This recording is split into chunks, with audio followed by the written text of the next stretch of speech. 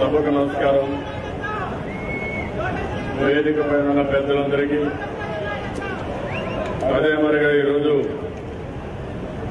పెద్ద ఎత్తున జాతీయ పంచాయతీరాజ్ దినోత్సవానికి వచ్చినటువంటి ప్రజాప్రతినిధులందరికీ పేరు పేరున మనస్ఫూర్తిగా నమస్కారాలు, అభినందనలు, శుభాభినందనలు. ఈరోజు మనం ఒకసారి చూస్తే మొత్తం దేశమంతా కూడా స్థానిక సంస్థల్ని బలోపేతం చేయాలని, అదే మరి రాజ్యాంగ సవరణ ద్వారానే ఇది సాధ్యమవుతుందని ఆ రోజు 73, 74 రాజ్యాంగ సవరణ తీసుకొచ్చారు. దీనివల్ల మీరు ఒకసారి చూస్తే ఈ రోజు మనందరం కూడా ఈ పంచాయతీరాజ్ ఏదైతే ఉందో, ఒక పక్క మున్సిపాలిటీలు కానీ పంచాయతీలు కానీ ఈ రెండు కూడా ఇంకా బలోపేతం చేసుకోవాల్సిన అవసరం ఉంది. స్థానిక సంస్థల బలోపేతం కావాలి. అదే సమయంలో సమస్యలు కూడా ఎక్కడికక్కడ పరిష్కారం చేసుకోవాల్సిన అవసరం ఉంది. ప్రజల భాగస్వామ్యం కూడా చాలా అవసరం. ఇది స్వయం పరిపాలన, మనల్ని మనం పరిపాలించుకోవడం. ఈ రోజు మన భారతదేశంలో మీరు చూస్తే 3 అంచెల పరిపాలన ఉంది. ఒక పక్క స్వయం పరిపాలన కింద స్థానిక సంస్థలు ఉన్నాయి. గ్రామంలో మీరందరూ ఉంటారు, ప్రజలకు అందుబాటులో ఉంటారు. ప్రజా సమస్యల్ని ఎప్పటికప్పుడు మీరు పరిష్కారం చేస్తూ, ఒక సమస్య పరిష్కారం అయితే అక్కడ వదిలిపెట్టకుండా ఇంకొక సమస్యకు ముందుకు పోవాల్సిన అవసరం ఉంది. దీనివల్ల ఎక్కడికక్కడ ఒక పక్కన గ్రామానికి కావలసిన మౌలిక సదుపాయాలు, అదే సమయంలో గ్రామానికి కావలసిన అవసరాలు, అదే మరి అక్కడ ప్రజానీకానికి ఈ పరిపాలన ద్వారా ఏమేం చేస్తే ఆనందంగా ఉంటారు, ఆరోగ్యంగా ఉంటారు, అభివృద్ధి సుజావుగా జరుగుతుంది, భవిష్యత్తులో కూడా సస్టైనబుల్ గా ఉండాలంటే గ్రామాలు పూర్తిగా అభివృద్ధి కావాల్సిన అవసరం ఉంది. అందుకని ఈ రోజు మనం ఈ కార్యక్రమానికి శ్రీకారం చుట్టాం. ఇంకో పక్కన రాష్ట్ర ప్రభుత్వం ఉంది. రాష్ట్ర ప్రభుత్వం ఒక స్వయం ప్రతిపత్తి కలిగిన ప్రభుత్వం. కేంద్రానికి ఎన్ని అధికారాలు ఉన్నాయో రాష్ట్రానికి కూడా అధికారాలు అన్నీ ఉన్నాయి. ఎప్పుడైతే రాష్ట్రాలు బలంగా ఉంటే కేంద్రం బలంగా ఉంటుంది, రాష్ట్రాలు బలహీనంగా ఉంటే కేంద్రం కూడా బలహీనంగా ఉంటుంది. మొట్టమొదటి నుంచి తెలుగుదేశం పార్టీ పోరాడేది కేంద్ర రాష్ట్ర సంబంధాలని చెప్పి కూడా నేను మీకు తెలియజేస్తున్నా. ఇప్పుడే కాదు, మన నాయకుడు ఎన్టీ రామారావు గారు ఆ రోజు పెద్ద ఎత్తున పోరాడారు. కేంద్రం పైన ధ్వజమెత్తారు. ఒకే మాట చెప్పారు, కేంద్రం పెత్తందారీ వ్యవస్థ కాకూడదు, రాష్ట్రాలకు స్వయం ప్రతిపత్తి ఉండాలి, మా పనులు మేమే చేసుకుంటామని పోరాడి సర్కారీ కమిషన్ కూడా ఇప్పించాలని చెప్పి కూడా నేను మీకు తెలియజేస్తున్నా. అదే సమయంలో ఇప్పుడే మనందరూ కూడా ఒకసారి ఆలోచించుకుంటే 4 సంవత్సరాల పంచాయతీరాజ్ పాలనలో ఏ విధంగా మనం కార్యక్రమాలు చేసా ఒక్కసారి మీరందరూ గుర్తు తెచ్చుకోవాల్సిన అవసరం ఉంది. ఒకప్పుడు పంచాయతీలు ఉన్నాయి, ప్రభుత్వాలు ఉన్నాయి. ఆరో తెలుగుదేశం ప్రభుత్వంలో కొన్ని అభివృద్ధి కార్యక్రమాలు చేశాం. అప్పుడు కూడా సిమెంట్ రోడ్లు వేశాం. మళ్లీ ఇటీవల కాలంలో అభివృద్ధి పూర్తిగా ఆగిపోయే పరిస్థితి వచ్చింది. ఎక్కడ ఏ గ్రామంలో కూడా అభివృద్ధి జరగలేదు. ఇంకో పక్క అనేక సమస్యలు. 2004లో మిగులు కరెంటు తెప్పించిస్తే 2014కి 22.5 మిలియన్ యూనిట్ల కరెంటు కొరత వచ్చే పరిస్థితి వచ్చింది. గ్రామాల్లో తాగేదానికి నీళ్లు లేవు. మహిళల తరబడి బిందెలతో ఆడబిడ్డల నీళ్లు మోసే రోజులు. గ్రామాల్లో మరుగుదొడ్లు లేవు, మురికి కాలువలు లేవు. ఏ గ్రామానికి పోయినా మనకు స్వాగతం ఇచ్చేది చెత్త చెదారం ఆ రోడ్డు మీదనే ఉండే పరిస్థితి వచ్చేది. నేను పాదయాత్ర చేశాను. 2811 కిలోమీటర్లు తిరిగాను. నేను తిరిగినప్పుడు చూసింది, ఆ గ్రామానికి వస్తే నాకు స్వాగతం ఇచ్చింది మరుగుదొడ్లు స్వాగతం ఇచ్చే పరిస్థితికి వచ్చింది. ఇవన్నీ చూసిన తర్వాత ఈ రోజు ఒకసారి మీరు ఆలోచిస్తే ఒక వినూత్నమైన కార్యక్రమాలకి మనం శ్రీకారం చుట్టాం. చరిత్రలో ఎప్పుడూ జరగని పనులు ఈ రోజు జరిగాయంటే దానికి కారణం ఈ ప్రభుత్వం యొక్క చిత్తశుద్ధి అని చెప్పి మరొకసారి మీ అందరికీ తెలియజేస్తున్నా. ఇక్కడ మీరందరూ ఉన్నారు, ఒకసారి ఆలోచించండి. ఒకప్పుడు గ్రామాలు ఏ విధంగా ఉన్నాయి, ఈ రోజు గ్రామాలు ఏ విధంగా ఉన్నాయని నేను అడుగుతున్నా. బాగా ఉన్నాయనుకుంటే గట్టిగా తప్పట్టుకుంటే మీ హర్షాన్ని ఆమోదం తెలియజేయండి. ఊహించని అభివృద్ధి తీసుకొచ్చాం. ఒకటే కాదు, ఈ రోజు చూస్తే దేశంలోనే మొట్టమొదటిసారిగా ఒక వినూత్నమైన కార్యక్రమానికి ఎల్ఈడి బల్బులకు శ్రీకారం చుట్టాం. మొట్టమొదటి జిల్లా 100% ఎల్ఈడి బల్బులు పెట్టుకున్న జిల్లా ఈస్ట్ గోదావరి జిల్లా. నేను గర్వపడుతున్నా. నాకు ప్రీతి ప్రాంతమైన జిల్లా ఈస్ట్ గోదావరి జిల్లా. అలాంటి జిల్లా 100% ఎల్ఈడి బల్బులు పెట్టి కళకళలాడుతూ దేశానికి ఆదర్శంగా తయారయ్యే పరిస్థితి వచ్చింది. ఎవరైనా చరిత్రలో చెప్పుకుంటే దేశంలో మొట్టమొదటి జిల్లా ఎల్ఈడి బల్బులు పూర్తిగా వేసిన జిల్లా ఏదంటే ఎప్పటికీ మన ఈస్ట్ గోదావరి జిల్లా చరిత్రలో మిగిలిపోతుంది. దీనికి అధికారుల్ని, జిల్లా కలెక్టర్ని, జిల్లా మంత్రిని, అదే మరిగా పంచాయతీ మినిస్టర్ని మనస్ఫూర్తిగా అభినందిస్తున్నానని చెప్పి కూడా నేను మీకు తెలియజేస్తున్నా. అదే మరిగా మీరు ఒకసారి ఆలోచిస్తే దీంట్లో కూడా ఒక పద్ధతి ప్రకారం చేశాం. ఈ రోజు ఏదైతే ఎల్ఈడి బల్బు వాడితే 40% కరెంటు ఆదా అవుతుంది. విశాఖపట్నంలో ఉదూరు సైక్లోన్ వచ్చింది. వారం రోజులు నేను అక్కడే ఉన్నాను. వారం రోజుల బస్సులో ఉండి విశాఖపట్నాన్ని మామూలు స్థాయికి వచ్చిన తర్వాత ప్రజలందరూ కోలుకున్న తర్వాతనే తిరిగి నేను రాజధానికి వెళ్ళాను. అది చూసిన తర్వాత అనిపించింది ఏం చేస్తే బాగుంటుంది, అందరితో మాట్లాడా. ఒక వినూత్నమైన ఆలోచన, ఆ ఆలోచన ఎల్ఈడి బల్బులు. ఇప్పుడు మనం కట్టే కరెంటు 20% మనం పొదుపు చేసుకుంటాం. 20-30% గవర్నమెంట్ ఏజెన్సీ కానీ ప్రైవేట్ వాళ్ళకి ఇస్తాం. 10 ఏళ్లు వాళ్ళు బల్బులు మెయింటైన్ చేస్తారు, వాళ్లే రిపేర్ చేస్తారు. తద్వారా మనకు ₹1 పెట్టుబడి లేకుండా 20% పొదుపు చేసుకుని మొత్తం ఎల్ఈడి బల్బులు ఏర్పాటు చేసిన ఘనత ఈ తెలుగుదేశం పార్టీలని చెప్పి ప్రభుత్వాన్ని చెప్పి నేను మీకు తెలియజేస్తున్నా. మనం చేసిన తర్వాత దేశమంతా కూడా మేలుకొని వాళ్ళు ప్రయత్నం చేస్తున్నారు. మొత్తం మున్సిపాలిటీలన్నీ పూర్తి చేశాం. ఇప్పుడు పంచాయతీలకు వచ్చాం. ఈ రోజు ఈస్ట్ గోదావరి చేశాం. భవిష్యత్తులో అక్టోబర్ 2వ తారీఖుకి 27 లక్షల బల్బుల్ని ఎల్ఈడి బల్బులుగా కన్వర్ట్ చేసి దేశానికి ఒక ఆదర్శంగా ఆంధ్రప్రదేశ్ మిగులుతుందని చెప్పి కూడా నేను మీకు తెలియజేస్తున్నా. ఇదే కాదు, అన్ని గ్రామాల్లో మనం చూశాం. ఎక్కడ చూసినా మరుగుదొడ్డు ఉండేవి కాదు. ఇప్పుడే ఒక వీడియో ఇది కూడా చూపించారు. ఆడబిడ్డల ఆత్మ గౌరవాన్ని చంపుకుని పొలాల దగ్గర గట్టుల మీద ఒక్కొక్కసారి పంటలేసి రోడ్ల మీద ఇంకో పక్క స్నానం చేయాలంటే బట్టలు చుట్టి అక్కడి నుంచి స్నానం చేసే పరిస్థితి. ధైర్యంగా, ఆనందంగా, ఆత్మగౌరవంగా స్నానం కూడా చేయలేని పరిస్థితి. నేను అందుకని ఆలోచించాను, నాతో పుట్టిన వాళ్ళకి ఇది రాకూడదనే ఉద్దేశంతోనే ఆత్మగౌరవం కింద 4 ఏళ్లలో 100% మరుగుదొడ్ల కట్టిన ఘనత మన ప్రభుత్వాన్ని. 4,500 కోట్లు పెట్టాం. డబ్బులు పర్వాలేదు, కానీ అదే సమయంలో ఒక ఉద్యమ మానిటర్ చేశాం. దానివల్ల ఈరోజు సాధ్యమైంది. రాబోయే రోజుల్లో ఆంధ్రప్రదేశ్ లో ఎక్కడ మరుగుదొడ్డి లేని ఇల్లే ఉండకూడదు.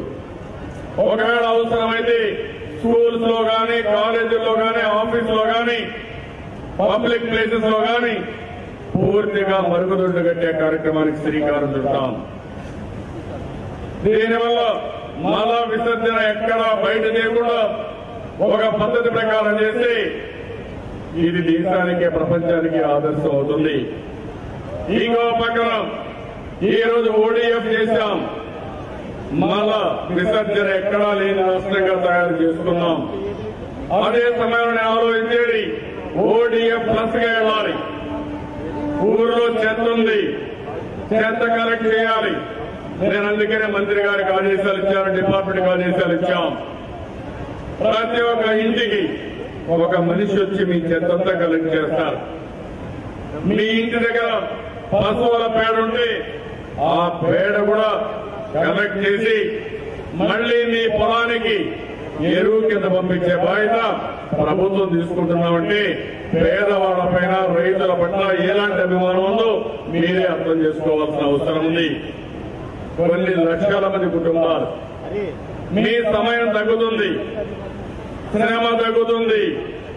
ఇంకో పక్క ఒకసారి వర్షాకాలంలో నెత్తిన తట్టబుట్ట పెట్టుకుని ఈ పేడగాను తీసుకపోతే అది మొత్తం కారుతూ మీ బట్టలు ఖరాబు కావడమే కాకుండా ఎక్కడికక్కడ వాసన వస్తూ, చెడు వాసన వస్తూ ఎన్నో ఇబ్బందులు పడే పరిస్థితి. అందుకే నేను ఆలోచించాం, ఈ సంవత్సరం లోపల అన్ని ఊర్లలో చెత్త కలెక్షన్ చేస్తాం, రోడ్లు కూడా శుభ్రం చేసే కార్యక్రమాన్ని పెడతాం. అదే సమయంలో పశువుల పేడ కూడా కలెక్ట్ చేసి మళ్లీ మీ పొలాలకు పంపిస్తాం. ఈ రోజు మీరు వదిలిపెట్టి ఈ చెత్తంతా కూడా కన్వర్ట్ చేసి దానివల్ల కూడా పంచాయతీ ₹10 ఆదాయం వస్తుంది. ఆ డబ్బులు మళ్ళా గ్రామానికి ఖర్చు పెట్టే పరిస్థితి వస్తుంది. చెత్త నుంచి సంపద తీసే కార్యక్రమం, చెత్త నుంచి ఆదాయాన్ని సంపాదించే కార్యక్రమానికి శ్రీకారం చుట్టాం. ఇది కూడా ఒక పద్ధతి ప్రకారం చేస్తున్నాం కాబట్టి ఈ ఆలోచన వచ్చే పరిస్థితి వచ్చింది. పట్టణ ప్రాంతాల్లో చెత్త నుంచి కరెంటు తీస్తాం. గ్రామీణ ప్రాంతాలని జీరో వేస్ట్ కింద ఎక్కడ కూడా చెత్త చెదారం లేని గ్రామాలుగా, పరిశుభ్రమైన గ్రామాలుగా తయారు చేస్తాం. అందుకే ఈరోజు చూడండి, అన్ని గ్రామాల్లో సిమెంట్ రోడ్లు వేస్తున్నాం. 18,000 కిలోమీటర్లు వేసాం 4 సంవత్సరాల్లో. ఈ సంవత్సరం ఇంకొక 10,000 కిలోమీటర్లు, అంటే దగ్గర దగ్గర 27 నుంచి 28,000 కిలోమీటర్లు మనం సిమెంట్ రోడ్లు వేసుకునే పరిస్థితి వచ్చింది. ఒకప్పుడు వర్షాకాలం వస్తే కొన్ని గ్రామాల్లో బురద నీళ్లలో తిరిగి కాళ్లలో పుండ్లు వచ్చే పరిస్థితి. ఈ రోజు ఇవన్నీ కూడా పరిష్కారం చేసుకునేదిగా మనం ముందుకు పోయే పరిస్థితికి వచ్చాం. ఈ రోజు మీరు చూస్తే ఒక పక్క ఈ కార్యక్రమాలు చేయడమే కాకుండా ఇంకో పక్కన అనేక విధాలుగా గ్రామాల్లో అభివృద్ధి చేస్తున్నాం. ఇప్పుడే ప్రతి ఒక్క ఇంటికి డోర్ నెంబర్ కూడా వేస్తారు. అందులో కూడా QR కోడ్ పెడతారు. ఎవరైనా చెత్త మీ ఇంటికి వచ్చి కలెక్ట్ చేస్తే అక్కడ కానీ చూపిస్తే నేరుగా ఆ వ్యక్తి మీ ఇంటికి వచ్చాడా లేదని కంప్యూటర్కి వచ్చి సెక్రటరియట్ లో ఉండే నాకు ఎవరు ఎప్పుడు ఎన్ని గంటలు మీ ఇంటికి వచ్చాడో, ఎంత చెత్త కలెక్ట్ చేశాడో నేను చూసే అవకాశం వస్తుందండి. అది ఈ ప్రభుత్వం టెక్నాలజీ మీకోసం ఉపయోగిస్తున్నామని మరొకసారి తెలియజేస్తున్నా. అదే మరిగా వీధుల్లో కూడా ఎక్కడికక్కడ ఇప్పుడే చెప్పాను, సైనేజ్ బోర్డులు పెట్టమని. డోర్ నెంబర్ ఉండాలా, సైనేజ్ బోర్డులు ఉండాలా. నేరుగా ఎవరిని అడిగే పని లేకుండా, నేరుగా ఎవరైనా గెస్ట్ వస్తే ఎదుర్కొనే పని లేకుండా ఇంటికి పోయే పరిస్థితి రావాలని స్పష్టమైన ఆదేశాలు ఇచ్చాం. ఇంకో పక్కన ఈరోజు పంచాయతీలో చాలా కార్యక్రమాలు పూర్తి చేస్తున్నాం. ఇది అయిన తర్వాత మీరు ఒకసారి ఆలోచిస్తే ఈ రోజు రాష్ట్రంలో పెద్ద ఎత్తున పంట కుంటలు కూడా దువ్వాం. పంట సంజీవని కింద భూగర్భ జలాలు పెంచడానికి నరేగాలో వచ్చే డబ్బులు ఉపయోగించుకుని ఇలాంటి కార్యక్రమానికి శ్రీకారం చుట్టాం. దానివల్ల ఎక్కడ పడిన వర్షపు నీరు అక్కడనే భూగర్భ జలాలుగా మారడం, తద్వారా మీకు నీటి ఎదురు లేకుండా చేసే కార్యక్రమానికి శ్రీకారం చుట్టాం. ఈరోజు ఈస్ట్ గోదావరి జిల్లా ఉంది, గోదావరి ఉంది, ఎప్పుడో ధవళేశ్వరం కట్టారు. దానివల్ల కాటన్ ఇప్పుడు కూడా ఈ జిల్లాలో ప్రజలకు చిరస్థాయిగా ఉంటారు, రైతులు ఎప్పుడు గుర్తుపెట్టుకుంటారు. దానికి కారణం 1850 సంవత్సరంలో ధవళేశ్వరం కట్టారు కాబట్టి ఈ గోదావరి జిల్లాలో నాగరికత మారింది. అంత మునుపంత కరువు ఉంటే కరువు లేని పరిస్థితికి వచ్చాం. నేను అందుకని నదుల అనుసంధానానికి ముందుకు పోతున్నాను. ఇంకో పక్క ఎక్కడికక్కడ వర్షపు నీరుని భూగర్భ జలాలుగా మారుస్తున్నాం. ఇది ఒక చరిత్ర. అదే సమయంలో మీరు గుర్తుపెట్టుకోవాలి, పోలవరం ప్రాజెక్టు పూర్తి చేస్తాం. పోలవరం మనందరికీ జీవనాడి. పోలవరం ఆంధ్రప్రదేశ్ రాష్ట్రానికి ఒక వరం. ఇది మీరు చూస్తే ఇది పూర్తి చేసుకోగలిగితే మనకు ఏ ఇబ్బందులు ఉండే పరిస్థితి రాదు. ఈ సంవత్సరం కూడా రైతులకు నీళ్లు ఇచ్చాం, మంచి పంట పండించాం, వినూత్నమైన కార్యక్రమాలతో టెక్నాలజీతో ముందుకు పోయాం, దిగుబడి పెంచాం. అలాంటి కార్యక్రమాలు జరగాలంటే ఈ రోజు ఈ పోలవరం ప్రాజెక్టు పూర్తి చేసుకుంటే శాశ్వతంగా నీటి ఎద్దడి ఉండదు. ఈస్ట్ గోదావరి జిల్లాలో ప్రతి ఒక్క ఎకరాకు నీళ్లిచ్చే బాధ్యత, పుష్కలంగా నీళ్లిచ్చే బాధ్యత నేను తీసుకుంటానని మీ అందరికీ హామీ ఇస్తున్నాను. కరువు అనే మాటే ఉండదు.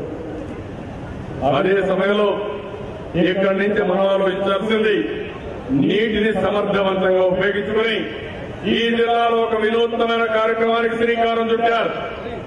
తక్కువ నీళ్లు వాడారు, ఎక్కువ పంట పండింది. ఒకప్పుడు మీకు ఒక ఆలోచన ఉండేది, ఎక్కువ నీళ్లు వాడితే ఎక్కువ పంట వస్తుందని. ఆ విధంగా కాకుండా తక్కువ నీళ్లతో ఎక్కువ పంట సాధించే పరిస్థితికి వచ్చారు. ఈరోజు పంచాయతీ డిపార్ట్మెంట్ మళ్లీ ఒకసారి చూస్తే భవిష్యత్తులో అన్ని గ్రామాల్లో చెట్లు పెట్టుకోవాలి, సిమెంట్ రోడ్లు ఉండాలి. ఇంకో పక్కన అండర్ గ్రౌండ్ డ్రైనేజ్ వ్యవస్థ కూడా పెట్టుకోవాలి. దానికి కూడా ఉండే చెప్పాం డిపార్ట్మెంట్ కి. ఎక్కడ చూసినా 5,000 జనాభా పైనుంటే పైప్ లైన్లు ఏమని మిగిలినటన్నిటి కూడా కాలువ తీసి సిమెంట్ కాలువ కట్టి శుభ్రంగా చేయమని, చిన్న చిన్న గ్రామాలుంటే ఎక్కడికక్కడ పిట్స్ తీసి అక్కడే నీళ్లు వచ్చేట్టుగా మురుగు నీరు ఎక్కడ రోడ్డు మీద రాకుండా చేయమని ఆదేశాలు ఇచ్చాం. దీన్ని మెయింటైన్ చేయడానికి ఎక్కడికక్కడ చెత్త చెదారం పెరగకపోతే ఎప్పటికప్పుడు తీసేయడానికి మండలానికి కొన్ని మెషిన్స్ పెట్టుకోమన్నాం. అదే మరి మీరు మరుగుదొడ్లు వాడుతున్నారు. మరుగుదొడ్లు పూర్తయితే అందులో దిగడం కానీ క్లీన్ చేయడం కానీ చాలా ఇబ్బంది ఉంటుంది. దానికి కూడా మెషిన్లు తీసుకురమ్మని చెప్పాం. ఇంకో పక్క భవిష్యత్తులో మీ అందరి కోసం ఇంటింటికి కుళాయి ద్వారా నీళ్లు ఇవ్వాలని ఇప్పటికే టెండర్లు పిలుస్తున్నాం. భవిష్యత్తులో ప్రతి ఒక్క ఇంటికి త్రాగునీటి సమస్య లేకుండా, నీరు బిందెలతో నీళ్లు మోసే పరిస్థితి లేకుండా, బయట ట్యాప్ దగ్గరికి పోయే పని లేకుండా మీ ఇంటికి నీళ్లు ఇచ్చే ఏర్పాటు ఈ ప్రభుత్వం చేస్తామని మీ అందరికీ హామీ ఇస్తున్నా. ఇలాంటి కార్యక్రమాల వల్ల మీకు చాలా వరకు పనులు తగ్గిపోతాయి. అక్కడి నుంచి మీరు చూస్తే గ్రామంలో అన్ని బిల్డింగులు, panchayat building, school building, school compound వాళ్ళు, అంగన్వాడీ సెంటర్, దానికి కూడా కాంపౌండ్ వాళ్ళు పెట్టడం, శ్మశానం, ఇంకో పక్క పిల్లలు ఆడుకోవడానికి ప్లే గ్రౌండ్స్ కానీ ఇలాంటివన్నీ చేస్తాం. ఈరోజు ఒక విషయం మీరు గుర్తుపెట్టుకోవాలి, ఈ ప్రభుత్వం వచ్చిన తర్వాత డబ్బులన్నీ కూడా మనకు చాలా ఇబ్బందులు ఉన్నాయి. 2014లో విభజన జరిగింది, హేతుబద్ధత లేదు, ఆదాయం లేదు. ఆ రోజు మీరందరూ ఆలోచించారు, అభివృద్ధి ఆగిపోతుంది, మా పిల్లల భవిష్యత్తు కష్టమవుతుంది, సంక్షేమం రాదు అనే ఆందోళన చెంది నేనైతేనే ఇవన్నీ చేయగలుగుతాననే నమ్మకంతో ఏకపక్షంగా నాకు ఓట్లేసి గెలిపించారు. అది నా జీవితంలో ఎప్పుడూ మర్చిపోలేను. అందుకనే మీరు ఒకసారి చూస్తే ప్రభుత్వంలో జవాబుదారీతనం తీసుకొచ్చాం. డబ్బులన్నీ కూడా అనుసంధానం చేశాం. నరేగా ఉంది, ఒక పక్క కూలి, ఒక పక్కన మీరు ఒకసారి ఆలోచిస్తే మెటీరియల్ కాంపోనెంట్ ఉంది. గడిచిన కాంగ్రెస్ హయాంలో 16,000 కోట్ల రూపాయలు డబ్బులు వస్తే సరిగా ఖర్చు పెట్టకుండా 3,300 కోట్ల రూపాయలు మెటీరియల్ కాంపోనెంట్ ఉపయోగించుకోకుండా తిరిగిపోయే పరిస్థితి వచ్చింది. ఈ రోజు మీరు ఒకసారి ఆలోచిస్తే 19,000 కోట్ల రూపాయలు ఇప్పటికి వస్తే మెటీరియల్ కాంపోనెంట్ పెట్టి 20 డిపార్ట్మెంట్ అనుసంధానం చేసి బ్రహ్మాండమైన అభివృద్ధి కార్యక్రమాలు చేశామంటే, మౌలిక సదుపాయాలు చేశామంటే అది ఈ ప్రభుత్వం యొక్క సమర్థత, తెలివితేటలు, కష్టపడి పనిచేయడం అని చెప్పడానికి మీకు తెలియజేస్తున్నా. అప్పటికంటే ఆదాయం తక్కువ, కానీ పనులు ఎక్కువగా చేయగలిగాం. మీరందరూ చూస్తున్నారు. ఈ రోజు నరేగాలో పనులన్నీ అయినాయి. నీరు ప్రగతి కింద ప్రతి ఒక్క ఎకరాకు చివరి భూములకు నీళ్లు ఇస్తున్నాను. ఎక్కడా ఒక్క ఎకరా ఎండిపోకుండా పంటలు కాపాడుతున్నాం. కరెంటు, ఒకప్పుడు కరెంటు ఎప్పుడు వస్తుందో ఎప్పుడు పోతుందో తెలియదు. వ్యవసాయానికి కరెంటు పోతా, ఇళ్లకు కరెంటు పోతా, చాలా ఇండస్ట్రీస్ అన్ని మూసేసే పరిస్థితి. కానీ ఈ రోజు నేను గర్వంగా చెప్పగలుగుతున్నా, కరెంటు కొరత లేదు. అన్ని ఇళ్లకు కరెంటు ఇచ్చాం. భవిష్యత్తులో కరెంటు రేట్లు పెంచమని ధైర్యంగా చెప్పిన ఏకైక ప్రభుత్వం ఈ ప్రభుత్వం. పెంచాం, సమర్థత పెంచుతాం. అదే మరి ఇంకో పక్కన మీరు చూస్తే ఆడబిడ్డలందరికీ వంట గ్యాస్ కనెక్షన్లు ఇచ్చాం. ఒకప్పుడు కట్టెల పొయ్యి ఒకంతా కడుపులోకి వచ్చేది. అలాంటి సందర్భంలో నేను ఆలోచించింది, ఈ రాష్ట్రంలో అందరికీ గ్యాస్ ఇవ్వాలని మీ అందరికీ గ్యాస్ ఇచ్చాను. 100% ఇచ్చాం. ఇంకో పక్కన ఎల్ఈడి బల్బులు అన్ని గ్రామాల్లో, అన్ని టౌన్లో పూర్తి చేస్తున్నాం. ఇప్పుడే చెప్పారు, డ్రైనేజ్ వ్యవస్థ కానీ, డ్రింకింగ్ వాటర్ కానీ ఇవన్నీ కూడా చేస్తున్నాను. దీంతో సమానంగా పోలవరం కట్టి నదుల అనుసంధానం చేసి వర్షపు నీరుని భూగర్భ జలాలుగా మార్చి ఎవరికి నీటి ఎద్దడి లేకుండా నీటి భద్రత కల్పించే బాధ్యత తీసుకుంటున్నారు. అది రాయలసీమలో కావచ్చు, ఆంధ్ర ప్రాంతంలో కావచ్చు, ఎక్కడ కూడా ఎవరికి ఇబ్బంది లేనటువంటి వ్యవస్థకు శ్రీకారం చుడుతున్నారు. అభివృద్ధిలో ఇవన్నీ చేస్తున్నాయి. ఇంకో పక్క మీరు ఒకసారి చూస్తే రాష్ట్రంలో సంక్షేమ కార్యక్రమాలు, రూపాయి కేజీ బియ్యం 4 కేజీల నుంచి 5 కేజీలు ఇచ్చాను. పండుగల పూట సంక్రాంతి కానుక, రంజాన్ తోఫా, క్రిస్మస్ గిఫ్ట్ ఇవన్నీ ఇచ్చాను. కేంద్రం 1/2 కేజీ చక్కెర ఇస్తే దాన్ని కూడా నిలిపేస్తే కాదు 250 కోట్లు అదనంగా ఉందంటే పర్వాలేదు, ఈ పేదవాళ్ళు ఇబ్బంది పడకూడదని మళ్లీ చక్కెర ఇచ్చేదని మొదలుపెట్టాను. కందిపప్పు ఇస్తున్నాం. ఇవే కాకుండా ఈ రోజు నేను ఒక మాట చెప్పాను, ఎన్టీఆర్ భరోసా, పేద కుటుంబాలకు పెద్ద దిక్కుగా ఉంటానని చెప్పాను, పెద్ద కొడుకుగా ఉంటానని చెప్పాను. 50 లక్షల మందికి నెలకు 1000 రూపాయలు చొప్పున నేరుగా మీ ఇంటికి పంపించే ఏర్పాటు చేశారంటే అది పేదవాళ్ళ పైన ఈ ప్రభుత్వానికి ఉండే ప్రేమ. ఇంకో పక్కన మీరు ఒకసారి చూస్తే ఈ రోజు మీ అందరి కోసం బీమా పథకాన్ని తీసుకొచ్చాను. ఎవరైనా ఎక్కడా రోడ్డు మీద పోయి యాక్సిడెంట్ లో చనిపోతే ఆ కుటుంబం అనాథ కుటుంబం కాకూడదు. దిక్కుదోచిన విధంగా ఆ కుటుంబం కుప్పకూలిపోకూడదనే ఉద్దేశంతోనే నేను బీమా పథకం తీసుకొచ్చి 5 లక్షల రూపాయలు చనిపోతే ఇస్తున్నాం. పూర్తిగా వికలాంగులైతే డబ్బులు ఇస్తున్నాం. 50 సంవత్సరాల లోపల సహజ మరణం అయితే 2 లక్షల రూపాయలు ఇస్తున్నాం. చరిత్రలో ఎప్పుడూ జరగని కార్యక్రమాలకు శ్రీకారం చుట్టాను. ఇప్పుడు కొత్తగా మొన్న 20వ తారీఖు నుంచి పెళ్లిళ్లు జరిగితే ఎస్సీ కుటుంబాల్లో మైనారిటీ కుటుంబాలకు 50,000, ఎస్సీ కుటుంబాలకు 40,000, వెనుకబడిన వర్గాలకు 35,000 రూపాయలు పెళ్లి కానుక కింద పెళ్లి రోజున మీ అకౌంట్ లో వేసే బాధ్యత నేను తీసుకున్నాను. ఎందుకు ఇవన్నీ చేస్తున్నారంటే మీ ఖర్చులు తగ్గించడానికి, మీ ఆదాయం పెంచడానికి, అదే మార్గం మౌలిక సదుపాయాల ద్వారా మీకు మెరుగైన జీవన ప్రమాణాలు ఇవ్వడానికి నేను ఈ కార్యక్రమాలు శ్రీకారం చుట్టాను.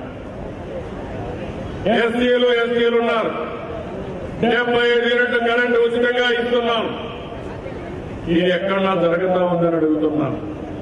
ఇది కాకుండా రైతులకి 24,000 కోట్ల రూపాయలు రుణ విముక్తి చేశాను.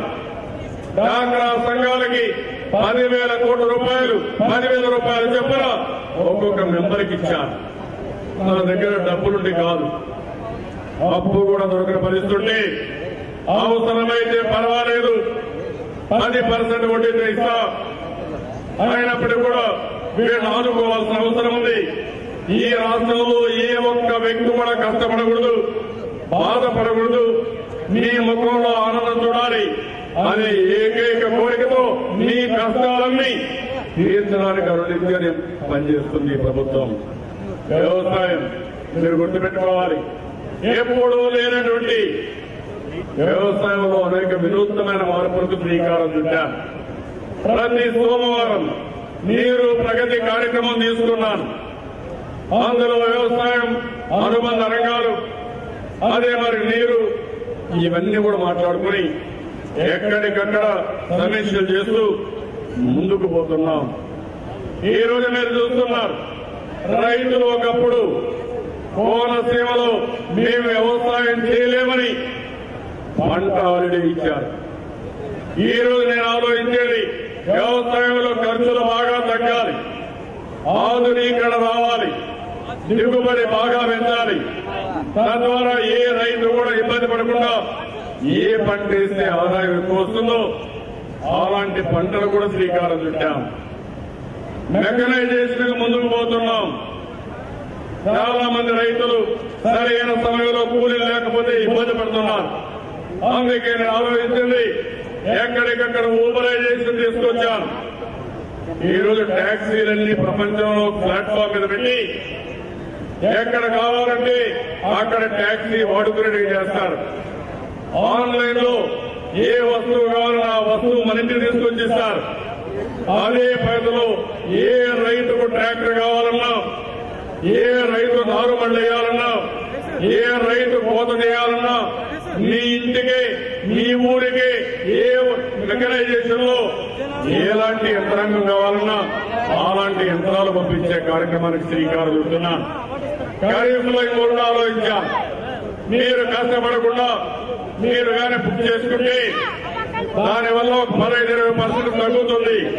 దానికి అదనంగా గవర్నమెంట్ కూడా ఒక 25% సబ్సిడీ ఇచ్చి తక్కువ ధరకే యాంత్రీకరణలో మీకు ఇబ్బంది లేని విధంగా మీ వ్యవసాయ పనులు నిర్వహిస్తాం. దీనివల్ల మీ ఆదాయం ఇంకా ఖర్చులు బాగా తగ్గుతాయి. ఈ రోజు మీరు చూస్తున్నారు, సాయిల్ టెస్టింగ్ చేశాం, ఎక్స్టెన్షన్ ఆఫీసర్లు పెట్టాం, మైక్రో న్యూట్రియంట్స్ ఫ్రీగా ఇచ్చాం. దీనివల్ల ఎరువుల వాడకం బాగా తగ్గింది. యూరియా గాని అంతవరకు ఇష్టానుసారంగా వాడేవాడు. ఇటీవల కాలంలో ఏ పొలంలో కూడా తెగులు రాకూడదని ముందుగానే వాచ్ చేసుకుంటూ అలాంటి తెగులు రానికుండా అనేక కార్యక్రమాలు చేస్తున్నాం. దీనివల్ల పంట పొలాల్లో పెస్టిసైడ్స్ అంతా కూడా తక్కువ వాడకం వస్తుంది. దీనివల్ల కూడా మనకు లాభం ఉంది, ఖర్చు తగ్గుతుంది, ఆరోగ్యం మెరుగవుతుంది. ఇలాంటి వ్యవస్థకు శ్రీకారం చుట్టాం. ఈ రోజు నేను మిమ్మల్ని అందరినీ ఒకటే కోరుతున్నాను, ఈ ప్రభుత్వం రైతాంగాన్ని పూర్తిగా ఆదుకుంటాం. వ్యవసాయమే కాకుండా పక్కనే పండ్ల తోటలు, కూరగాయలు, హార్టికల్చర్కి వెళ్ళాలి. అదే సమయంలో కోళ్ల పరిశ్రమ, ఇంకో పక్కన ఏదైతే డైరీ కానీ ఇవి కూడా గొర్రెల పెంపకంగా వెళ్లాల్సిన అవసరం ఉంది. ఈ రోజు మీరు చూస్తే కరెంటు సబ్సిడీ కింద 100 కోట్లు ఇచ్చాం. కోళ్ల పరిశ్రమకు వడ్డీ రాయితీ అయితే ఒక 67 కోట్లు ఇచ్చాం. నేను ఒకటే ఆలోచిస్తున్నాను, అన్నింటిలో కూడా ఎక్కడ ఎవ్వరికి ఇబ్బంది లేనటువంటి విషయాలకు ముందుకు పోతున్నాం. అదే మనకి డైరీలో 50% దానా ఉచితంగా ఇవ్వాలనుకుంటున్నారు. 50 రెట్లకి 50% రెట్లకి పచ్చి గడ్డి గాని, ఇంకో పక్కన మీరు చూస్తే దానా గాని మొత్తం ఏదైతే కావాలో అవన్నీ కూడా 50% సబ్సిడీతో ఇవ్వడానికి ముందుకు పోతున్నాం. అదే సమయంలో చేపల పెంపకానికి ముందుకు పోయాం. ఎక్కడ ఆదాయం వస్తే ఆ ఆదాయాన్ని పెంచడానికి గ్రామీణ ప్రాంతాలు మళ్లీ కడకడలాడాలంటే ఆర్థిక వ్యవస్థ ముందుకు పోవాల్సిన అవసరం ఉంది. దీనికి కూడా శ్రీకారం చుట్టాం. ఇండస్ట్రీకి ముందుకు పోతున్నాం. మనకి ఇండస్ట్రీ రాదనుకున్న సమయంలో చాలా దేశాలు తిరిగాం. దావోస్కి వెళ్ళాం, పెట్టుబడుల సదస్సులు పెట్టాం. మీరు ఒక విషయం గుర్తుపెట్టుకోవాలి, ఏది కూడా ఊరికే రాదు. విశ్వసనీయత ఉండాలి, శ్రమ చేయాలి, నమ్మకాన్ని కల్పించాలి. అప్పుడే వచ్చే పరిస్థితి వస్తుంది. ఇటీవల కాలంలో మీరు ఒకసారి ఆలోచిస్తే ఒక హీరో మోటార్స్ వచ్చింది. ఒక ఎగ్జాంపుల్ మాత్రం చెప్తున్నాను. ఒక హీరో మోటార్స్ వచ్చిందంటే నేను 10 సార్లు వాళ్ళ దగ్గరికి వెళ్ళాను. ఒకప్పుడు వాళ్ళు ఫ్యాక్టరీ పెడితే సమైక్య ఆంధ్రప్రదేశ్ లో ఉండగానే నేను పోయి మా రాష్ట్రంలో ఫ్యాక్టరీ పెట్టమన్నాను. ఆ రోజు రాలేకపోయారు. మళ్లీ నేను ముఖ్యమంత్రి 2-3 ఇండస్ట్రీ చూస్తే ఓక్స్ వ్యాగన్ మనకు వచ్చింది. నేను తీసుకొచ్చాను. ఆనాటి కాంగ్రెస్ పార్టీ అవినీతి వల్ల అది పూనాకు పారిపోయే పరిస్థితి వచ్చింది. హీరో మోటార్స్ మళ్లీ ముఖ్యమంత్రి అయిన తర్వాత నేను వాళ్ళ దగ్గరికి వెళ్లి మళ్లీ మాట్లాడాను. వాళ్ళ ఇంట్లో ఫంక్షన్ ఉంటే ఆ ఫంక్షన్కి వెళ్ళాను, ఒత్తిడి తీసుకొచ్చాను. 1కి 10 సార్లు కలిశాను, ఫోన్లు చేశాను. కడాన నా మీద ఉండే నమ్మకంతో వేరే రాష్ట్రంలో ఎంఓయూ చేసిన అది క్యాన్సిల్ చేసుకుని మన రాష్ట్రంలో శ్రీ సిటీలో హీరో మోటార్స్ వచ్చిందంటే అది ప్రభుత్వం చూపించిన చొరవ అని చెప్పి కూడా నేను మీకు తెలియజేస్తున్నా. ఈరోజు కియా మోటార్స్ ఉంది, కార్లు తయారు చేస్తారు. ఒక మంచి కంపెనీ. వాళ్ళు వేరే రాష్ట్రాలకు పోవాలని చూశారు. నేను వాళ్ళతో అనేక సార్లు మాట్లాడాను, ఫోన్లు చేశాను. కడాన నీళ్లు లేవన్నారు. నేను ఒకటే చెప్పాను, 6 నెలల్లో నీళ్లు అనంతపురం జిల్లాకు తీసుకొస్తారని. అక్కడ నీళ్లన్నీ కూడా 6 నెలల్లో తీసుకుపోయి ఆ రిజర్వాయర్ అడవిపల్లి ఇవన్నీ కూడా నీళ్లు ఇచ్చారు. ఆ నీళ్లు చూసిన తర్వాత ఒకటే ఆలోచించారు, మేము ఊహించలేదు ఈ నీళ్లు వచ్చాయంటే మీరు ఏమైనా చేయగలుగుతారన్న నమ్మకంతో తిరిగి కియా మోటార్ ద్వారా అనంతపురం జిల్లాలో, వెనుగొండ జిల్లాలో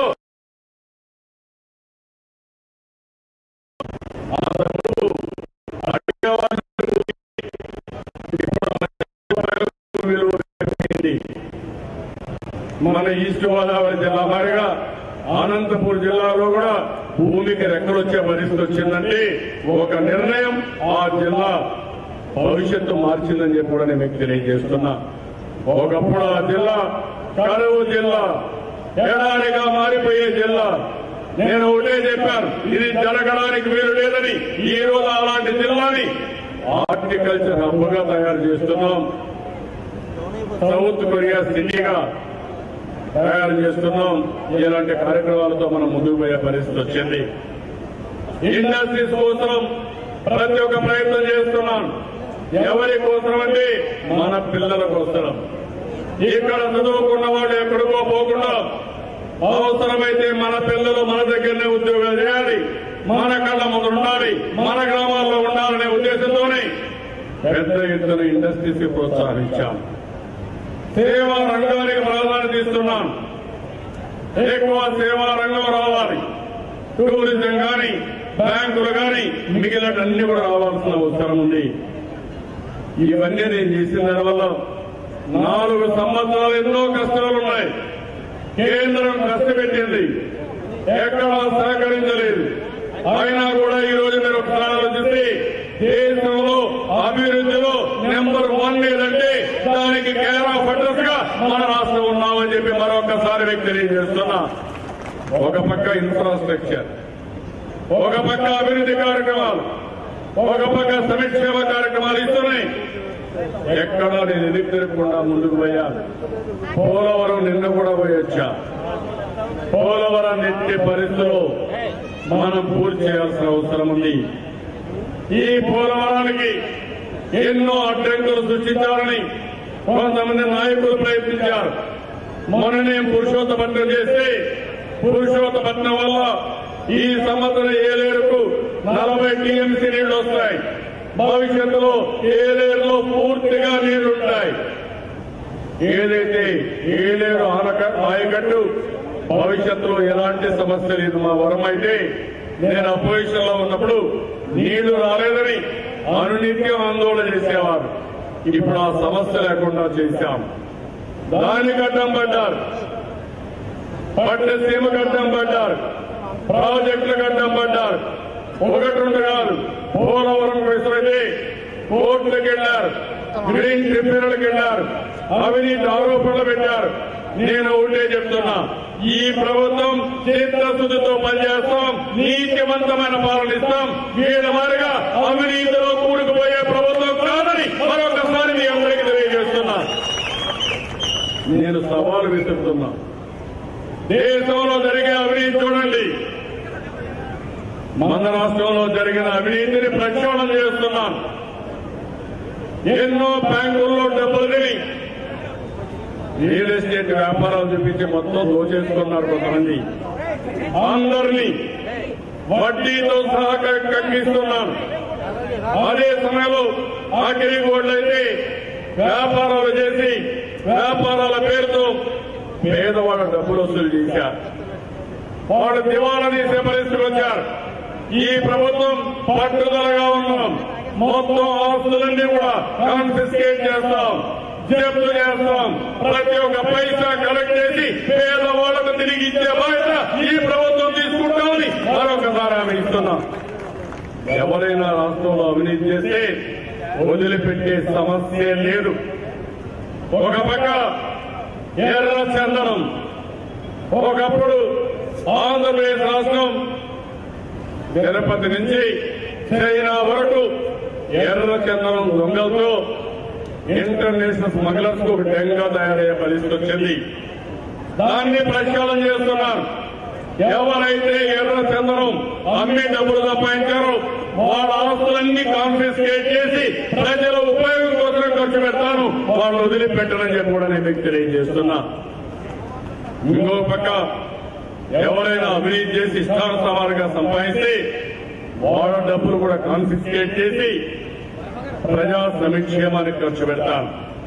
ఈ రోజు నేను సంక్షేమ కార్యక్రమాలు ఇస్తున్నాను. ఎక్కడైనా అవినీతి ఉందా అని మిమ్మల్ని అడుగుతున్నాను. ఒకప్పుడు దెయ్యాలు పింఛన్లు తీసుకునేటివి, ఇప్పుడు దెయ్యాలు లేవు. మనుషులు బ్రతికుంటేనే పింఛన్ వస్తుంది, వేలి ముద్దరుంటేనే పింఛన్ వస్తుంది, లేకపోతే ఎవరు పింఛన్ తీసుకోవడానికి వీలు లేదు.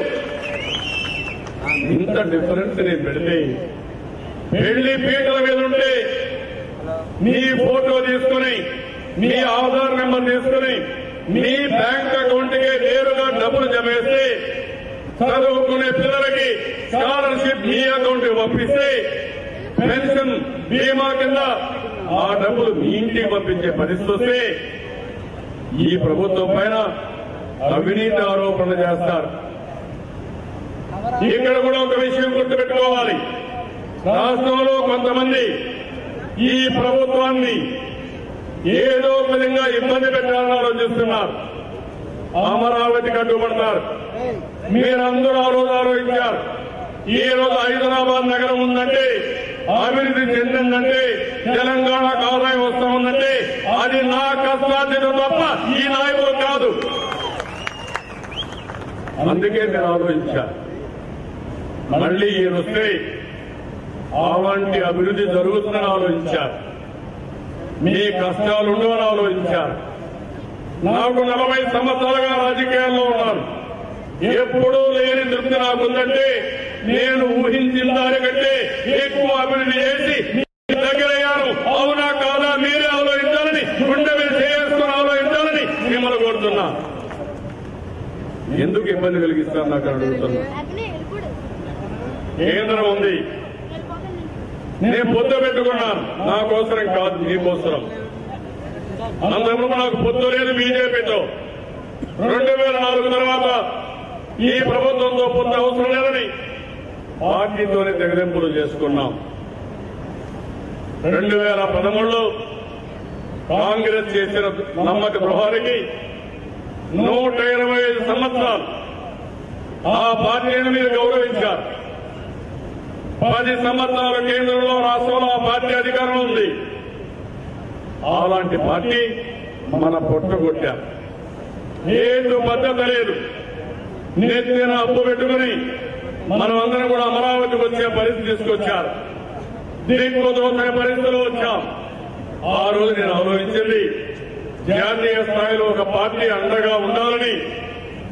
అలాంటి పార్టీ ఈ బీజేపీ ఉంటుంది, వీళ్ళ వల్ల లాభం జరుగుతుంది, నరేంద్ర మోడీ గారు వస్తే దేశం బాగుపడుతుందనే ఉద్దేశంతో ఆ రోజు పొత్తు పెట్టుకున్నాం, ఎన్నికల పొత్తు పెట్టుకున్నాం. నేను ఆ రోజు కూడా చెప్పాను, నాకు ఎవరి దయాదాస్యాలు అవసరం లేదు, మాకు అన్యాయం జరిగింది, జరిగిన అన్యాయానికి న్యాయం చేయండి.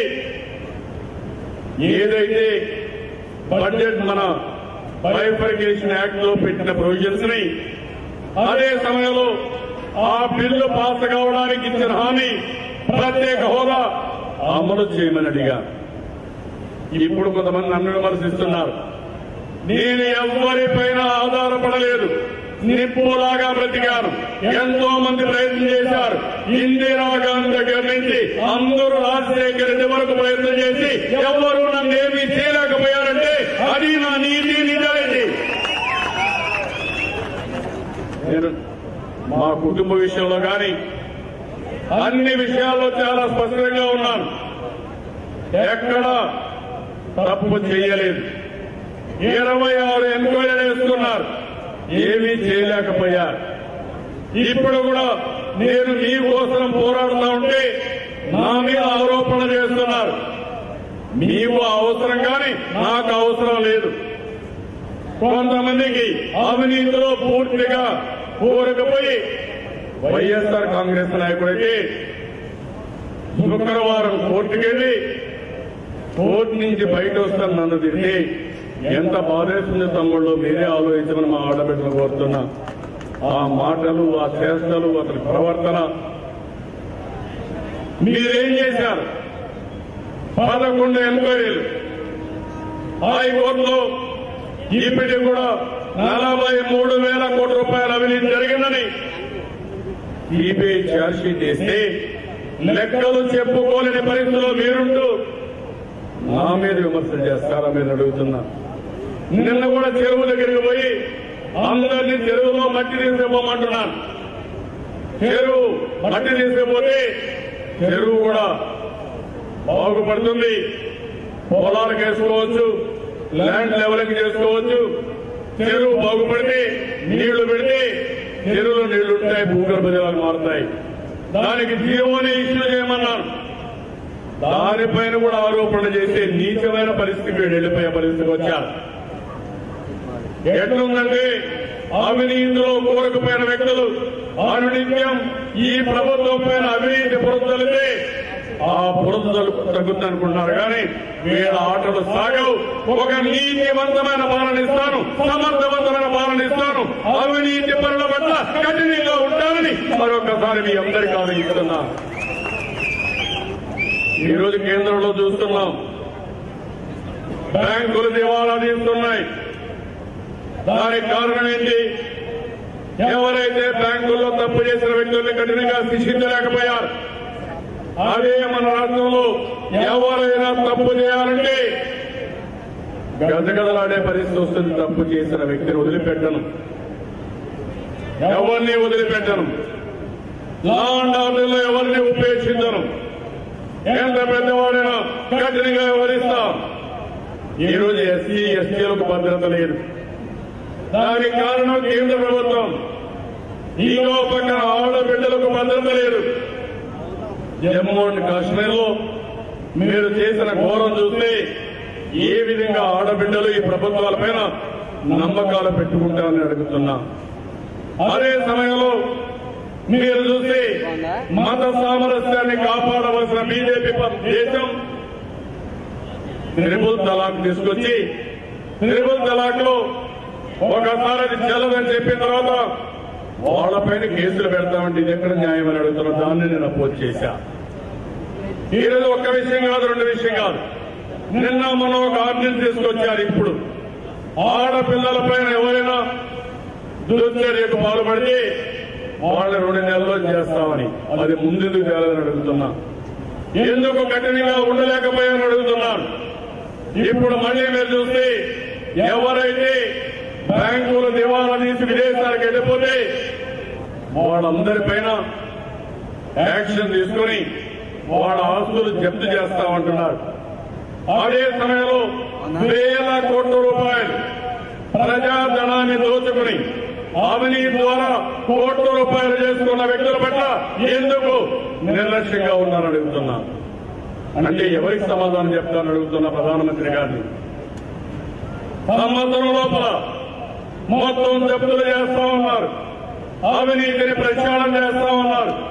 అలాంటి అవినీతి పనులు పక్కన పెట్టుకుని మీ రూముకు రానిస్తే ఎలాంటి సంకేతాలు మీరు ఇస్తున్నారని అడుగుతున్నాను.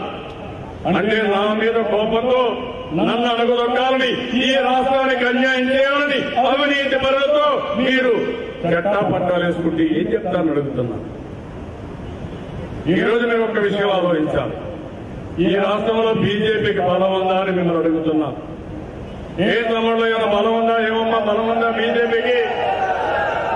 ఎప్పుడన్నా గెలిచారా ఒక సీటు? అలాంటి పార్టీ మనం పొత్తు పెట్టుకుంటే ఎందుకు అన్యాయం చేశాను అడుగుతున్నా. అంటే మనం వాళ్ళ మాటను గట్టిగా ఉంటాం, ధైర్యంగా చెప్తాం, ఏదైనా ఉంటే మొహమాటంగా వ్యతిరేకిస్తాం. తమిళనాడు తరహాలో అవినీతి పనులను పక్కన పెట్టుకుని నీ మీద కోర్టులో కేసు ఉంది కాబట్టి నిన్ను అచ్చేస్తాం ఇచ్చేస్తామంటే వీళ్ళు చెప్పినట్టు వీళ్ళు ఆడతారనే వాళ్ళ ఉద్దేశంతోనే ప్రెసిడెంట్ ఎలక్షన్ కు వైస్ ప్రెసిడెంట్ ఎలక్షన్ కి వాళ్ళ సహకారం తీసుకున్నారు.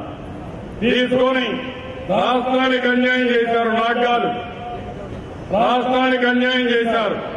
4 బడ్జెట్లో మోసం చేశారు. అది చూసిన తర్వాత నాకు అనిపించింది వీళ్ళు దుర్మార్గం చేస్తున్నారు, ఇంక ఉపేక్షించే లాభం లేదు. రాష్ట్ర ప్రజల కోసం పోరాటం తప్ప వేరే మార్గం లేదని ధర్మ పోరాటానికి నాంది పలికారని చెప్పి కూడా నేను మీకు తెలియజేస్తున్నా. నేను చేసేది ధర్మ పోరాటం. నేను ధర్మ పోరాటానికి నాంది పలికితే రాయలసీమకెళ్ళి రాయలసీమలో డిక్లరేషన్ ఇస్తారు. అంటే ఏమి సాధించారని నేను అడుగుతున్నా. అంటే మీకు బాధ్యత లేదా బీజేపీ పార్టీకి అడుగుతున్నాను. ప్రాంతీయ తత్వాన్ని రెచ్చగొడతారా నేను అడుగుతున్నాను. దీనికి సమాధానం చెప్పాల్సిన అవసరం ఉందా లేదని అడుగుతున్నాను. అంటే మీతో నేను కలిసి ఉంటే మీరు ద్రోహం చేసినా మాట్లాడకపోతే మీరు ఏమీ చేయరు.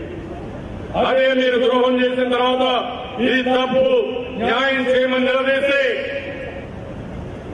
రాయలసీమ డిక్లరేషన్ ఇస్తారు, రాయలసీమకు అన్యాయం జరిగిందంటారు. ఇంకో పక్క వైఎస్ఆర్ కాంగ్రెస్ రెచ్చగొడతారు, ఇష్టానుసారంగా వాళ్ళని మాట్లాడిస్తారు, కులాల మధ్య మతాల మధ్య చిచ్చు పెట్టాలని ప్రయత్నం చేస్తారు. ఆ విషయం కూడా మీరు గుర్తుపెట్టుకోవాల్సిన జాగ్రత్తగా ఉండాలి. ఢిల్లీలో ఉండే బీజేపీ ప్రభుత్వం, ఎన్డీఏ ప్రభుత్వం మన జీవితాలతో ఆడుకోవాలనుకుంటున్నారు. ఒకే మాట చెప్పాలి, వేరే రాష్ట్రాల్లో మీ ఆటలు సాగాయి కానీ ఆంధ్రప్రదేశ్ లో మీ ఆటలు సాగవని ప్రతి ఒక్కరూ నిర్ణయించాల్సిన అవసరం ఉంది. ఇది నా కోసరం కాదు, రాష్ట్రం కోసం, భావితరాల భవిష్యత్తు కోసం. పేపర్లో రాస్తున్నారు, మనం చెప్పకపోయినా అందరినీ గవర్నర్ గారే కలుపుతున్నారని. గవర్నర్ వ్యవస్థ ఒక పద్ధతి ప్రకారం చేసుకోవాల్సిన వ్యవస్థ. తెలుగుదేశం పార్టీ ఇప్పుడే కాదు, గవర్నర్ వ్యవస్థ వద్దని కూడా మనం చెప్పాం. గవర్నర్ వ్యవస్థ పైన పోరాట సందర్భాలు ఉన్నాయి. ఈ రోజు నేను ఆ విషయాలు మాట్లాడడం లేదు, కానీ పేపర్లో వచ్చేటిగా మీరు చేయడం కరెక్ట్ కాదు.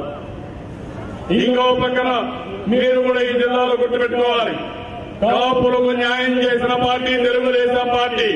ఎన్నో సంవత్సరాలుగా కాపులకు న్యాయం కావాలని అడిగినా పట్టించుకోకపోతే ప్రతి ఒక్క సంవత్సరం 1000 కోట్ల రూపాయలు నిధులు పెట్టి కాపులను ఆదుకున్నాం. ఇంకో పక్కన ఢిల్లీకి పంపించాం. 50% క్రాస్ అయితే రిజర్వేషన్లు ఢిల్లీలో ఇవ్వాలి కాబట్టి బీసీలకు అన్యాయం జరగకుండా కాపులకు న్యాయం చేసే దిశగా రిజర్వేషన్ల కోసం ఢిల్లీకి పంపించాం. ఇంకా వాళ్ళు చేసే పరిస్థితులు లేరు. నేను వెనుకబడిన వర్గాలకు ఓటే కోరుతున్నాను.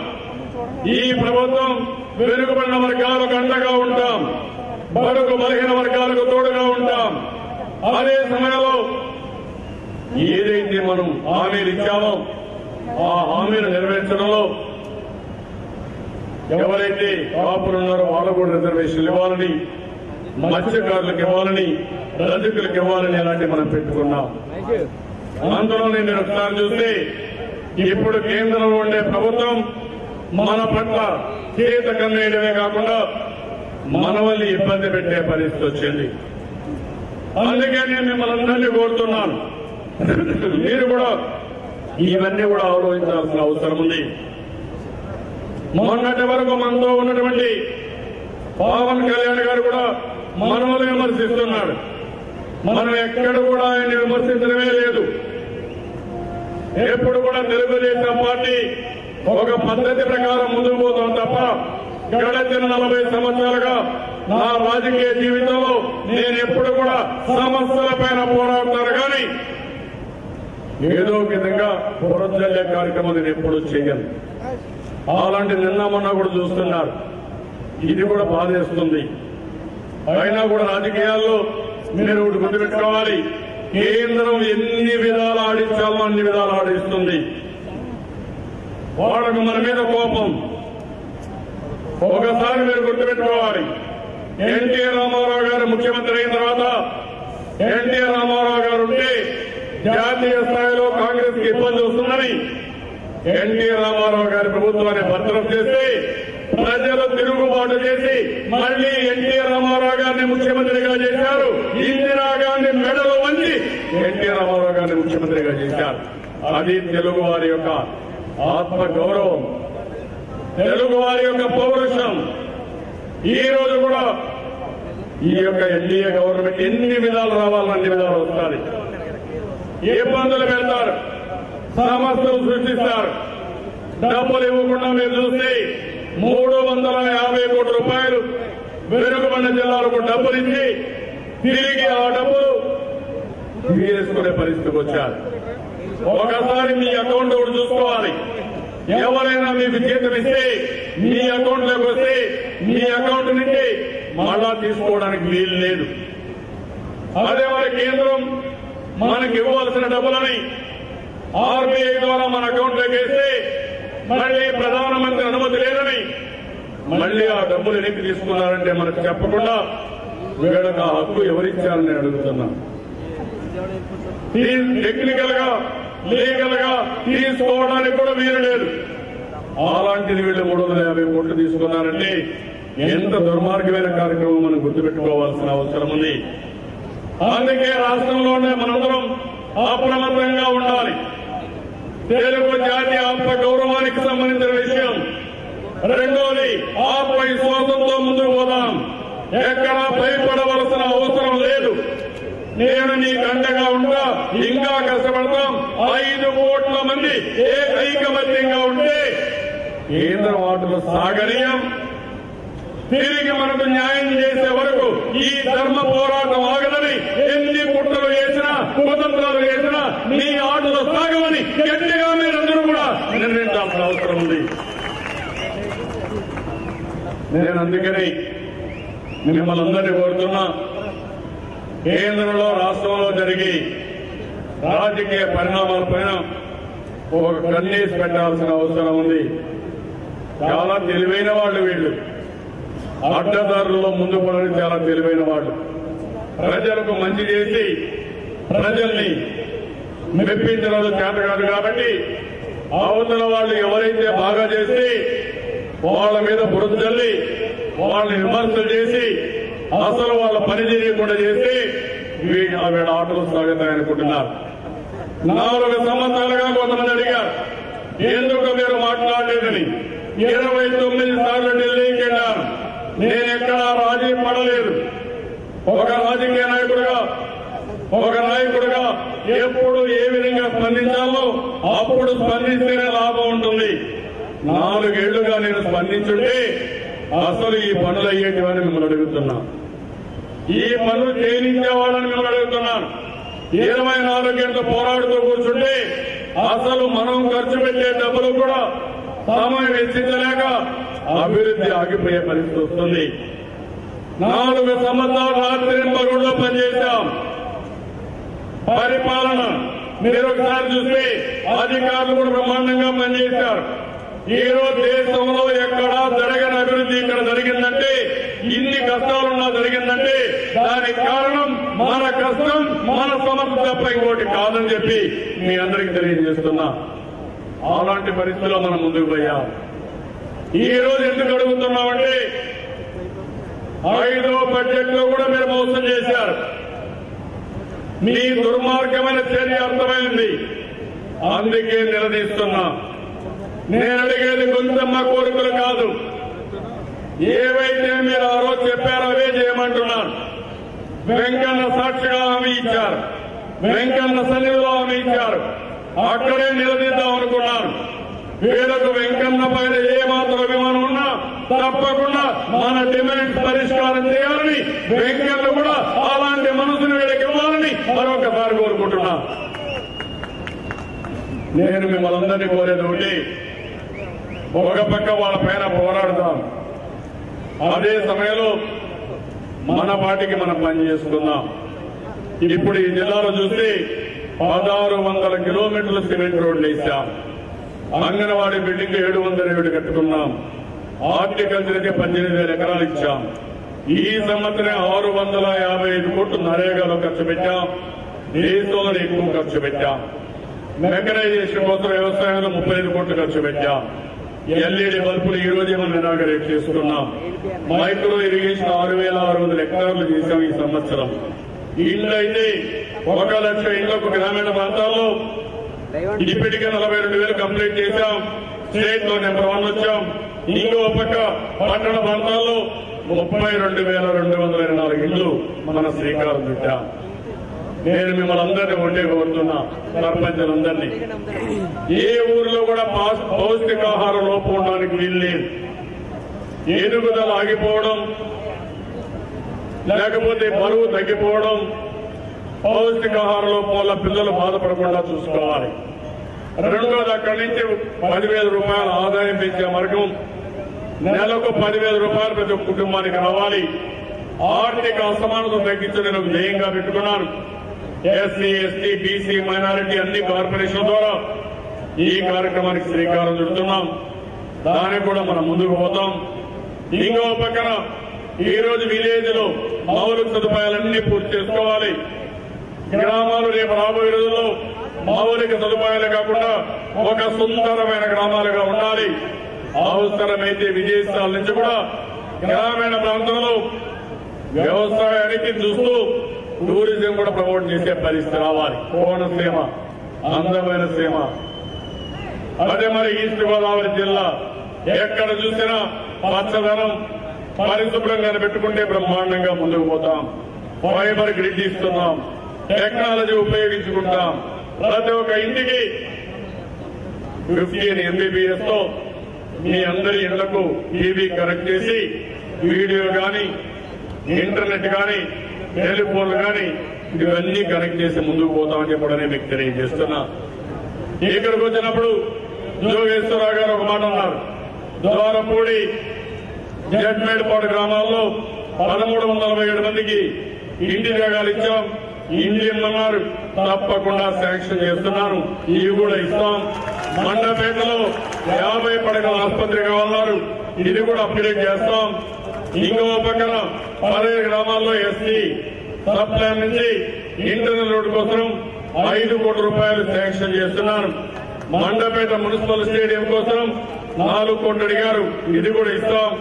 ద్వారంపూడెందు ఓసీ బీసీ ఏరియాలో సీసీ రోడ్డు కోసం 6 కోట్లు అడిగారు, అది కూడా శాంక్షన్ చేస్తాను.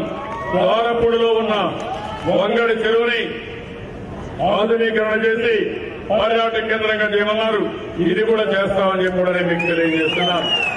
ఇంకో పక్క సిపిడబ్ల్యూ స్కీమ్ కింద ద్వారంపూడి, జడ్మేడపాడు, కేశవరం గ్రామాలకు నీళ్లు ఇమ్మని అడిగారు. మొత్తం ప్రాజెక్టు 85 కోట్లతో శాంక్షన్ చేశాం. ఈ 25 కోట్లు కూడా ఖర్చు పెడతామని మీ అందరికీ హామీ ఇస్తున్నా. ఇంకో పక్క లింక్ రోడ్లు కూడా ప్రాధాన్యత ఇస్తున్నాం. నా ఉద్దేశం ఒకటే, అన్ని గ్రామాల్లో సిమెంట్ రోడ్లు ఉండాలి. గ్రామం నుంచి తార్ రోడ్డు ద్వారా మెయిన్ రోడ్డుకి వెళ్ళాలి. రోడ్లన్నీ బాగుండాలి. దానికి కూడా శ్రీకారం చుట్టాం. ఇవన్నీ జరగాలంటే మళ్లీ మిమ్మల్ని కోరుతున్నా, మీలో ఒక చైతన్యం రావాలి, మీలో ఒక అవేర్నెస్ రావాలి. కుట్ర రాజకీయాలను నిత్యం నేను పని చేస్తా ఉంటే నా చుట్టూ ఒక వలయంగా ఉండి కాపాడవలసిన బాధ్యత మీ అందరిపైన ఉంది. నేను పోరాడేది రాష్ట్రం కోసం, నా వ్యక్తిగత ప్రయోజనాల కోసం కాదు. అవతల వాళ్ళు కావాలని నా మీద ఏం చేసినా, రాష్ట్రం మీద ఏం చేస్తారన్నా భయపడకుండా పోరాడుతున్నానంటే ఇది ధర్మ పోరాటం కాబట్టి, ధర్మం కోసం పోరాడే పోరాటం. అలాంటి ధర్మ పోరాటంలో, న్యాయ పోరాటంలో అందరూ భాగస్వాములు కావాలి. ఎవరైతే కుతంత్రాలు కుట్రలవన్నీ ముసుగులో వచ్చి మనల్ని ఇబ్బంది పెట్టాలంటే మనం అప్రమత్తంగా లేకపోతే ఇబ్బందులు పాలవుతాం. అందుకే మిమ్మల్ని అందరినీ కోరుతున్నా, మీరు కూడా ఆలోచించి అన్ని విధాల ఈ ప్రభుత్వానికి అండగా ఉండాలి. 30వ తారీఖు తిరుపతిలో మీటింగ్ పెట్టాం. ఇది నేను ఇక్కడ ఆపను. మనకు న్యాయం జరిగే వరకు వీళ్లు గాని చేయకపోతే నెక్స్ట్ ప్రభుత్వాన్ని 25 సీట్లకు 25 సీట్లు గెలిచి కేంద్రంలో కీలకమైన పాత్ర ప్రధానమంత్రిని నిర్ణయించే బాధ్యత మనమే తీసుకుంటాం. అప్పుడైనా మొదటి డిమాండ్ మన డిమాండే. ఇప్పుడు కూడా నరేంద్ర మోడీ గారికి తక్కువ సీట్లు వచ్చుంటే మన మాట వినేవాడు. ఆయన క్లియర్ కట్ మెజారిటీ వచ్చింది కాబట్టి మన మీద దాడి చేసే పరిస్థితి వచ్చారు, మనకు అన్యాయం చేసే పరిస్థితికి వచ్చారు. అందుకే ఈ సభ ద్వారా రాష్ట్రంలో ఉండే సర్పంచులందరినీ కోరుతున్నాం, మీరందరూ కూడా గ్రామంలో చర్చ చేయాలి, రాష్ట్ర హక్కుల కోసం పోరాడాలి. ఈ ధర్మ పోరాటంలో అందరూ భాగస్వాములు కావాలని ఈ పంచాయతీరాజ్ దినోత్సవ సందర్భంగా మరొకసారి కోరుకుంటూ, పనిచేయడం నా బాధ్యత, ప్రగతి చూపించిన నా బాధ్యత. మన మీద దాడి చేసేవాడు డైరెక్ట్ గా ఇండైరెక్ట్ గా మన మీదకి వస్తే వాళ్ళ నుంచి నన్ను కాపాడే బాధ్యత మీరు తీసుకోవాలని మరొకసారి మిమ్మల్ని అందరినీ కోరుకుంటూ చేస్తారని భావిస్తూ అందరికీ నమస్కారాలు. జై హింద్, జై జన్మభూమి.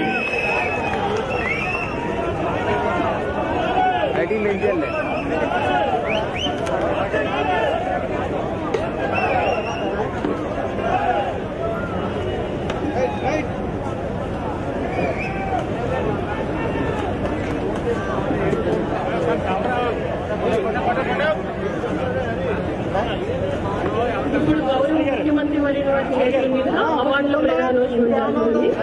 ముందుగా జాతీయ గ్రామీణ ఉపాధి హామీ పథకంలో ప్రజోపకరమైన అనేక కార్యక్రమాలను చేపట్టి అత్యుత్తమ ప్రగతిని చూపించిన జిల్లా కలెక్టర్స్ కు అవార్డు ప్రధానోత్సవం జరుగుతుంది.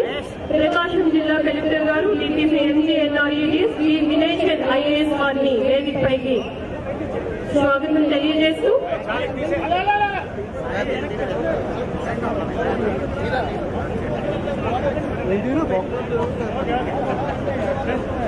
ప్రకాశం జిల్లా కలెక్టర్ గారు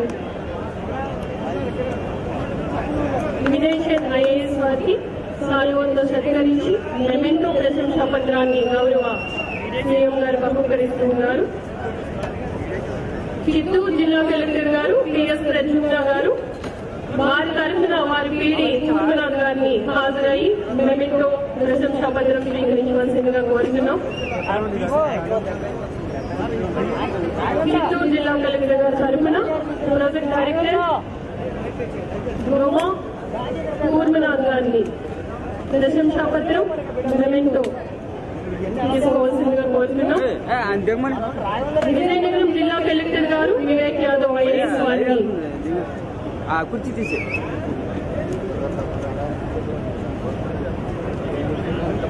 విజయనగరం జిల్లా కలెక్టర్ గారు వివేక్ యాదవ్ ఐఏఎస్ వారిని శాలువా ప్రశంసా పత్రం మెమెంటోతో సత్కరిస్తున్నారు. ఈస్ట్ గోదావరి జిల్లా కలెక్టర్ గారు కార్తికేయ మిశ్రా ఐఏఎస్ వారిని ఈనాటి కార్యక్రమానికి ఆతిథ్యం ఇస్తున్న జిల్లా కలెక్టర్ గారు కార్తికేయ మిశ్రా ఐఏఎస్ వారిని శాలు మెమెంటో ప్రశంసా పత్రంతో గౌరవ సీఎం గారు అవార్డు తీసుకున్నారు. అలాగే సర్పంచెస్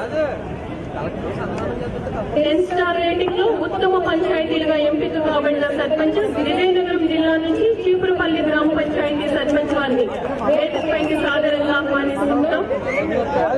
అలాగే గుంటూరు జిల్లా నుంచి సర్పంచ్ తుమ్మలపాలెం గ్రామ పంచాయత్ ప్రతిపాడు మండల్ వారిని, కర్నూలు జిల్లా నుంచి సర్పంచ్ లక్ష్మీపురం గ్రామ పంచాయత్ కాలూరు మండల్ వారిని, చిత్తూరు జిల్లా నుంచి సర్పంచ్ గారు అయ్యవారిపల్లి గ్రామ పంచాయతీ మైలపాడు మండలి వారిని, కర్నూలు జిల్లా నుంచి సర్పంచ్ గారు పెద్దటేకూరు గ్రామ పంచాయత్ కాలూరు మండలి కర్నూలు జిల్లా నుంచి,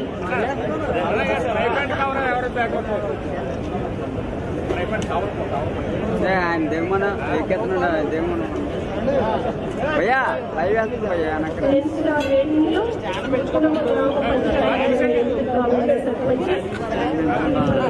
పత్రాన్ని అందుకుంటున్నారు. విజయనగరం జిల్లా నుండి చీపురుపల్లి గ్రామ పంచాయతీ సర్పంచ్ గారు,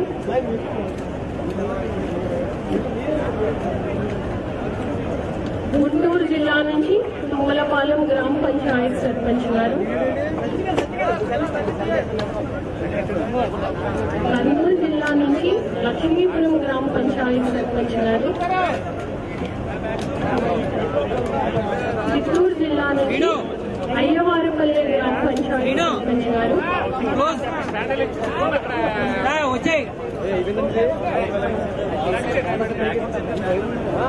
కర్నూలు జిల్లా నుంచి పెద్దటూరు గ్రామ పంచాయతీ సర్పంచ్ గారు, అలాగే ఉత్తమ సర్పంచెస్ గా ఎంపిక కాబడిన నాగమణి ఎల్కోట గ్రామ పంచాయతీ ఎల్కోట మండల్ విజయనగరం సర్పంచ్ గారు, సనపతి స్వరూప ఆంధ్రూర్ గ్రామ పంచాయత్ విశాఖపట్నం నుంచి,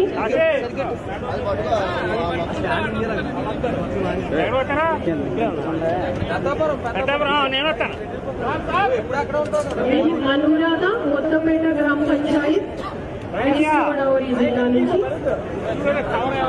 ఏ పద్మావతి చల్లపల్లి గ్రామ పంచాయత్ కృష్ణా జిల్లా నుంచి,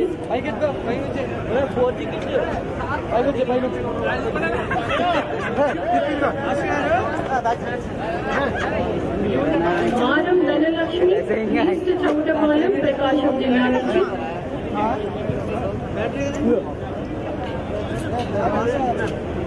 గంగాపాతిన అనురాధ నెల్లూరు జిల్లా నుంచి, కల్వాయిపాడు గ్రామ పంచాయత్ ఎస్ రామయ్య బలయగారిపల్లి గ్రామ పంచాయత్ చిత్తూరు జిల్లా నుంచి, ఏ భారతి వెల్దుర్తి గ్రామ పంచాయత్ కర్నూలు జిల్లా నుంచి, మన్నెల వరలక్ష్మమ్మ నిమ్మకుంట్ల గ్రామ పంచాయత్ కడప జిల్లా నుంచి,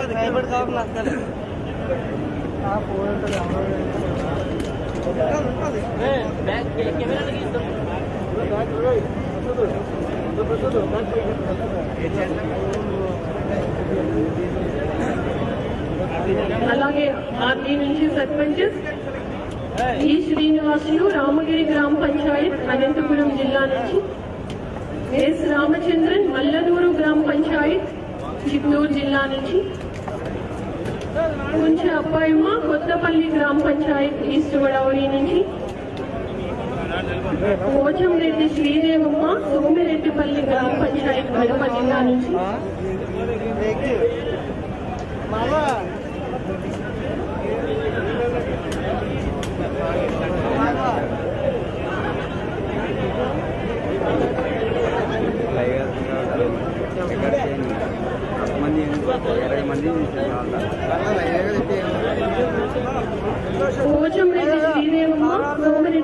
గ్రామ పంచాయత్ కడప నుంచి, వై పీతేశ్వరరావు మొగ గ్రామ పంచాయత్ కృష్ణ, ఆర్జం సరోజిని నాగులుప్పలపాడు గ్రామ పంచాయత్ ప్రకాశం, ఎన్ శివశంకర్ మదనగారిపల్లి గ్రామ పంచాయత్ నెల్లూరు, భారతి కుప్పిని గ్రామ పంచాయత్ హెచ్చెర్ల, ముమ్మడి మోహన్ రావు చల్లచింట్లపూడి గ్రామ పంచాయత్ వెస్ట్ గోదావరి,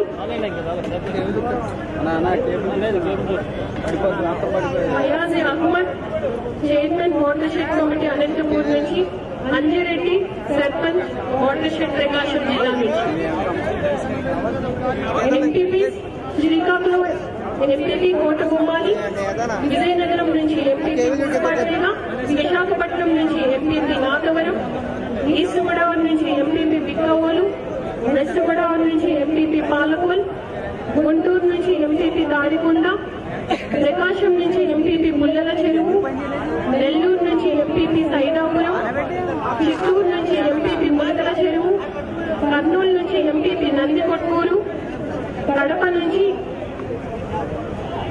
ఎంపీపీ సుంటుపల్లి, అనంతపురం నుంచి ఎంపీపీ యాడికి,